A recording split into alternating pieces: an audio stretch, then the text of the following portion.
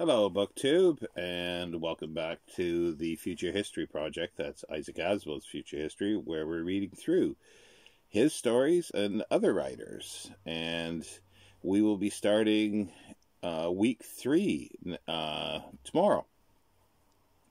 However, from previously mentioned programming, there's some slight changes for the next couple weeks. There's a couple reasons for that. They fit better, but the main reason is I needed to do something because on the 4th week, there were 2 stories from... let's get the book here. I was able to get it to hand. This is a bad paperback, but it's all there. Is Asimov's Friends. And they're 2 or 3 Susan Calvin stories, or should be. But they're in here, and it's a little difficult to get this book, so I have pushed it back to week 6, I think it is.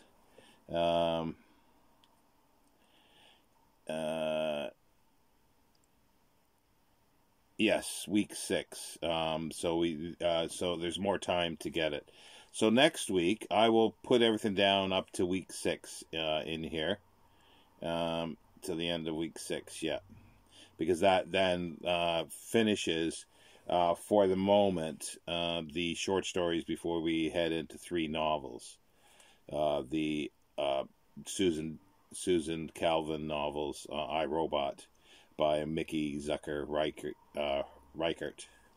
So next week we will do Segregationist, Let's Get Together, the Tercentenary Incident, and those are all in here.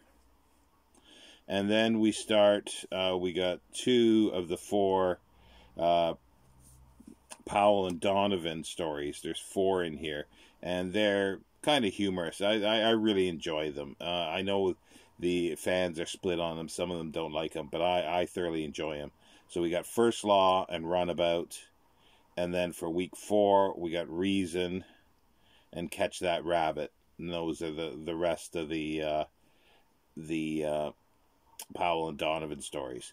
Then we start the Susan Calvin stories in week 4. And then week 5 are all Susan Calvin, and week 6 is all Susan Calvin, and then the 3 novels. But I'll put that. Well, actually, I'll put down to week 7 because that's pretty clear. I'll put down below the reading list for week 7.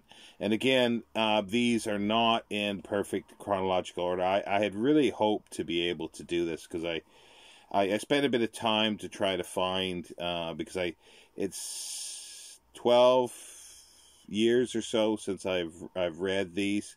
Was the last time that I read through all of Asimov's future history stories and novels. And there was some that you clearly date, sort of, and you know that all the robot stories are pre robot novels, more or less, and the Empire novels, but the exact times I wasn't sure, so I'd found like many lists online, and by deciphering them, it looked like what I did was pretty good, but right from the beginning, it showed that it wasn't quite right. So it's not that important at the moment for the chronology. And I think because of that, I wanted to group a few things together that to me made a little more sense, especially the Susan Calvin and the Powell and Donovan ones, because they do sort of overlap a little bit in some ways. So it's going to be the Powell and Donovan, then Susan Calvin. So that's where it's going to go. So I do apologize for anybody who have maybe read ahead a little bit. But it just means that you might have to read a few extra stories next week. And they're all in here. That's the thing. They're all in here up until week 6. So we stick with the complete robot, or iRobot. If you have a copy of iRobot, I think the 4 Powell and Donovans are in here. I'm not sure. Well, it actually has Robbie in here. No, it doesn't have all the Susan Calvin in here, but it's got Robbie, which we've already read. But that, because of, in retrospect, he interpolated Susan Calvin as a teenager in Robbie in the 1950s. It wasn't in the original story. And a lot of other things like the U.S. Robots and Mechanical Men Company. It was called something else. I can't remember what now in the original story. But that's fine. We've read that one, and it seems to be a favorite of all time. And it was his first robot story as well that he wrote. So originally, and then with the interpolations in the 1950s. So anyway, I hope everybody's enjoying the story so far, and please sound out in the comments any questions, queries, comments.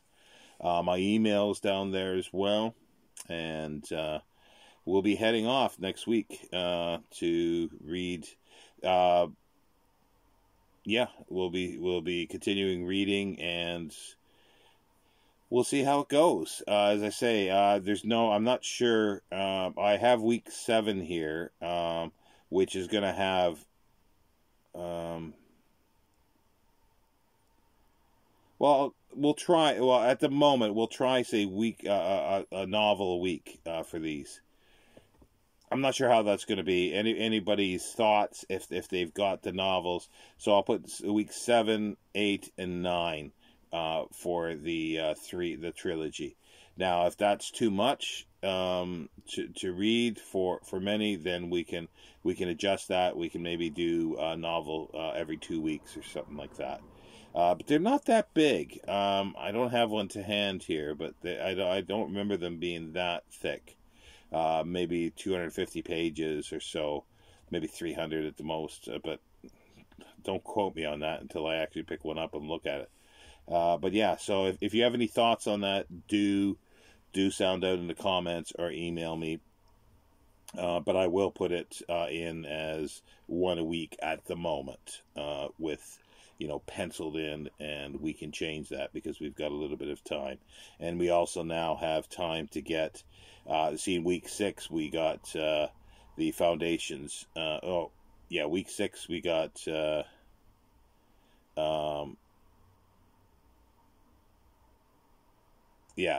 Foundations Friends to get that book. And then we've got Robot Dreams. It's a collection.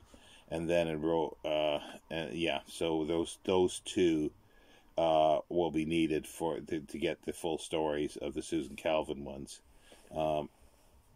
And I need to actually look to make sure, because I've read some of this book, but I've not read all of it, and I'm hoping my information is correct, that they are Susan Calvin stories.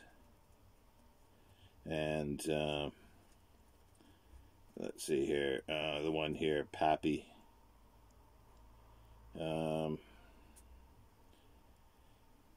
I'm going on the assumption that it is Susan Calvin, or at least they fit within that period, if she's not in there explicitly.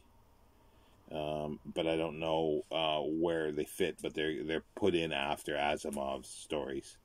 And then we do these 3 that are in here. So yeah, any questions, any concerns, do sound out in the comments or send me an email, and enjoy. Take care.